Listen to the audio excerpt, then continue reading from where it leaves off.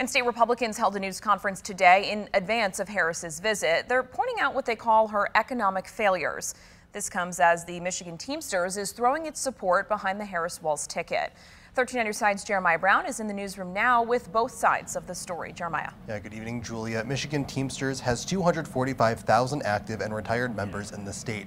Their president, Kevin Moore, says based on regular communication, close to 75% of the membership backs the policies of Kamala Harris and Walz. During a news conference in Lansing today, Republicans describe many of those policies as ineffective, saying they are leading to higher prices at the grocery store, gas pump, and more. Michigan Republican Party Chair Pete Hoekstra says on top of current costs, Democrats will raise taxes. The Teamsters president fired back today as well, saying Kamala Harris was raised by a single mom and understands the plight of the average middle-class American.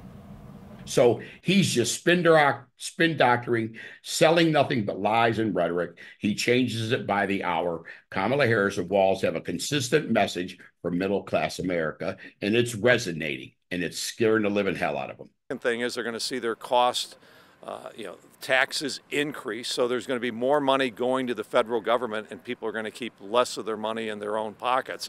And right now, people are having a tough time making ends meet.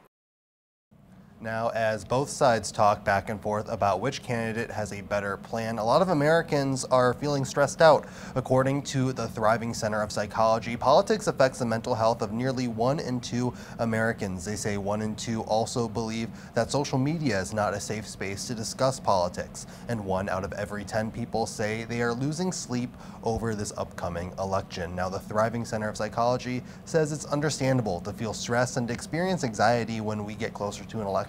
For everyone, it's important to take care of yourself, and that can mean things like talking to people you trust, putting your phone down and taking a break from politics, and of course speaking with a therapist if it all still feels too much. In the newsroom, I'm Jeremiah Brown, 13 on your side.